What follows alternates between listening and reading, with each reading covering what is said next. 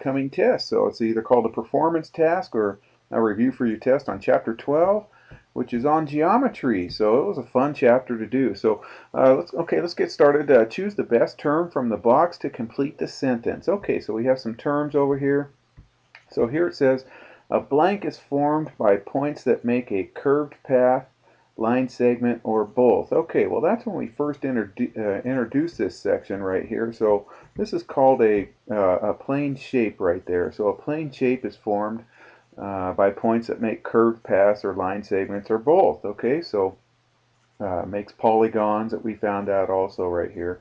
How about this one? A blank has 6 sides and 6 angles. Well, that one's pretty easy. So 6 has a X in it, just like hexagon has an X in it. So this one is hexagon right here. Okay, so a hexagon has 6 sides and 6 angles. It's a polygon.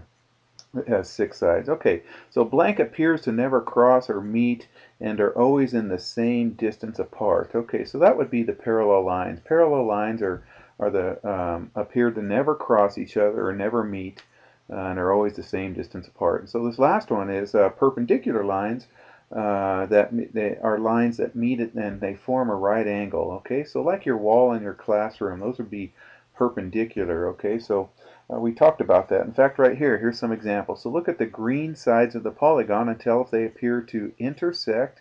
And if they do intersect, are they parallel? And if they don't intersect, I'm sorry, are they perpendicular? And if they don't intersect, are they parallel? Okay, so write all words that describe. So the green lines, now my son is colorblind, you guys, so what I did is I fattened them up here. So these are the green lines. I don't, if you're not colorblind, this doesn't matter to you, but my son has a hard time seeing green. Anyway, so these would be these two lines right here, and so these ones are just intersecting. They don't look like they're perpendicular, although these two right here would be perpendicular because they form a right angle right there. Okay, so these are just intersecting. Okay, so now these green lines are these guys right here, and they look like they make a nice right angle right there. So if they make a right angle, they're called perpendicular, okay, and they intersect. All right, now these, we want to know these two green lines. Well, these two green lines don't intersect, so they're not intersecting and they appear to be parallel to each other. Okay, so Pia drew one side of a quadrilateral with 4 equal sides and no right angle. So it's not a square, it's one of those things that's called a rhombus.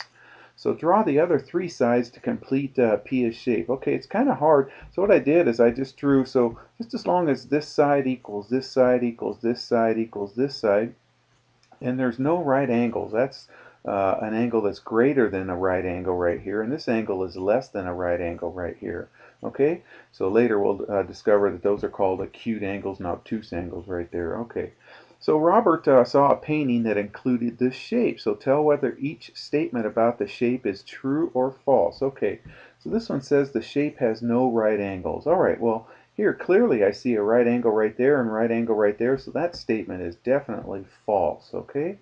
All right, whoops, I almost cleared it away. Okay, so the shape has 2 angles greater than a right angle. Okay, all right, well, this angle looks like it's greater than a right angle, but this angle right here looks like it's less than a right angle right there. So, whoops, I'm sorry. So I answered this one right here first, you guys. So the shape has 2 right angles right there. That one's true. This one's false. That one's true right there because it does have 2 right angles. Okay, let's talk about those angles up there, okay?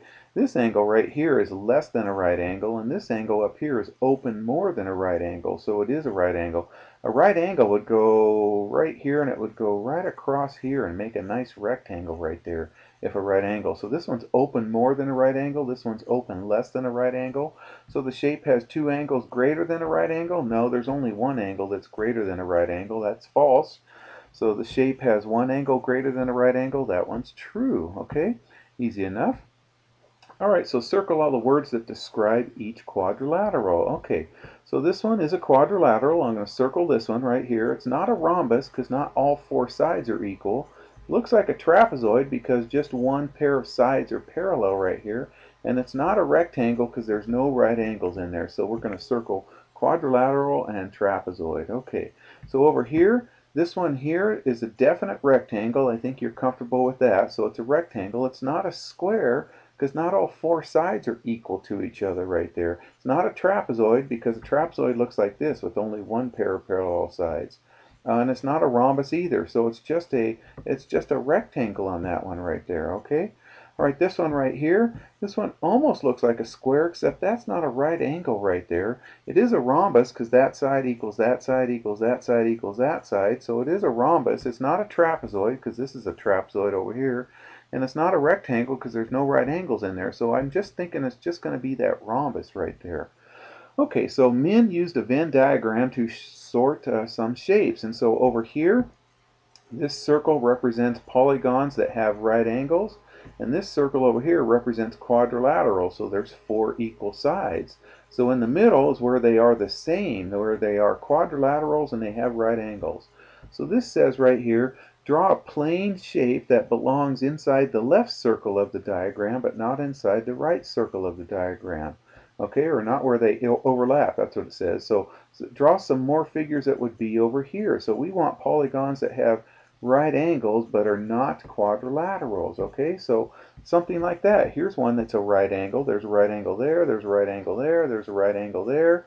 So, and it's not 4 sides, so because if it was 4 sides it would be a quadrilateral. So this side has 1, 2, 3, 4, 5, looks like 6 right there. Okay, so there's an example. There's another one right there. Just as long as it has a right angle and it doesn't have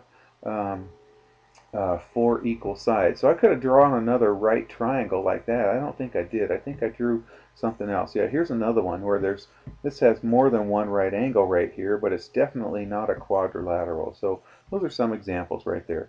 All right, so how can we describe the shape in the section where the circles overlap? Okay, so over here looks like it's quadrilaterals with right angles. So the bottom one here, so this bottom one is a rectangle with 2 pairs of parallel sides, 4 right angles. So it's asking how can we describe these shapes where these circles overlap. So this one is a rectangle, has 2 pairs of parallel sides, the top and bottom and the left and right, and it has 4 right angles in there. And then the top one right here is a square. It also has 2 pairs of parallel sides, top and bottom, left and right. It also has 4 right angles. But the squares have 4 equal sides also. Okay, so divide the shapes into the number of equal parts shown and then write the fraction that describes each part. Okay, so here they want us to divide this into 3 equal parts. So I went ahead and did it like that. So each part represents 1/3 of the whole part. So this is 1/3, this is 1/3, this is 1/3. Okay, they want us to divide this one into 6 equal parts. Well, what if we did this? There's 2 equal parts right there. Let's cut it in half again on that way and that way right there. So there it is in 6 equal parts, and then these 6 equal parts are nice little, they're called equilateral triangles, and each triangle is 1/6 of the whole hexagon right there. Okay, this one we're going to divide it into 8 equal parts. There's 2, there's 4, okay, there's 8 equal parts, so each part represents 1/8 right there. Okay. Alright, so which word describes this shape? Mark all that apply. Okay, is it a rectangle? Does it have right angles? Yes. Is it a rhombus? Does it have all equal sides? Looks like it does, so yes. Is it a quadrilateral? Yes. Is it a square? Yes. So all of them work on this, you guys. So all of them should work. So whoops, I didn't do rhombus. I should have done rhombus also, because it is a rhombus also.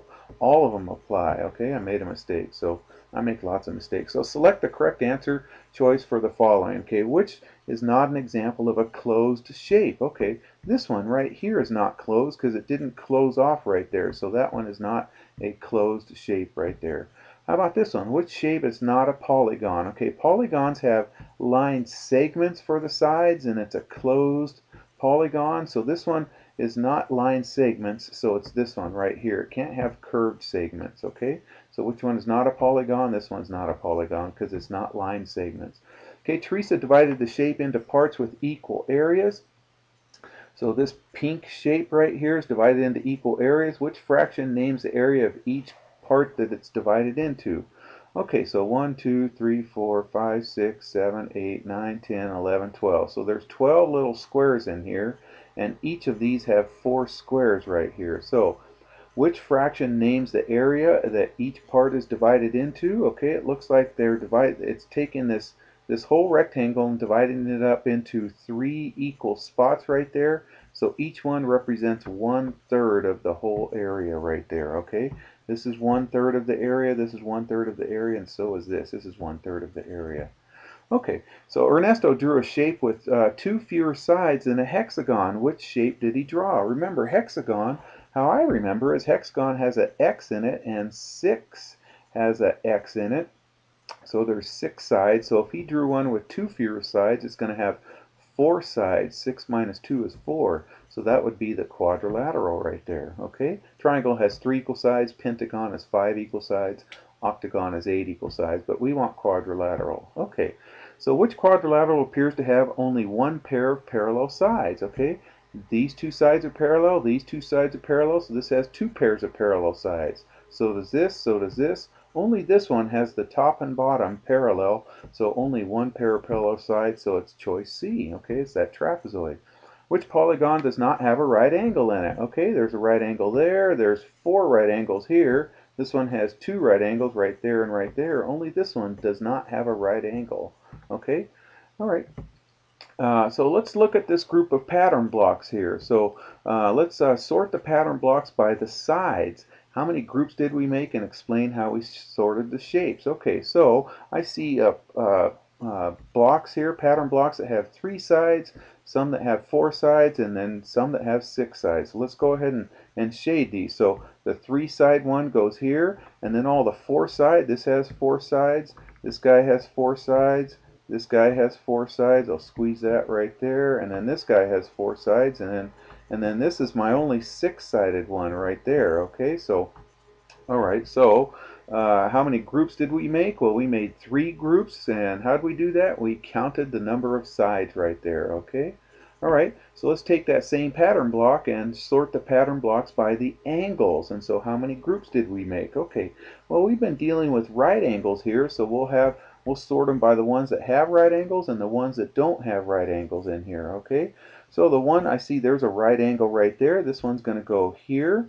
Okay, and this one doesn't have a right angle, so that's going to go there. This one doesn't have a right angle. Neither does this one. There's no right angle in that one. There's no right angle in that one. And there's no right angle in that one right there. Okay, so how many groups did we make? We made 2 groups, and we sorted them on whether they had a right angle or they didn't have a right angle.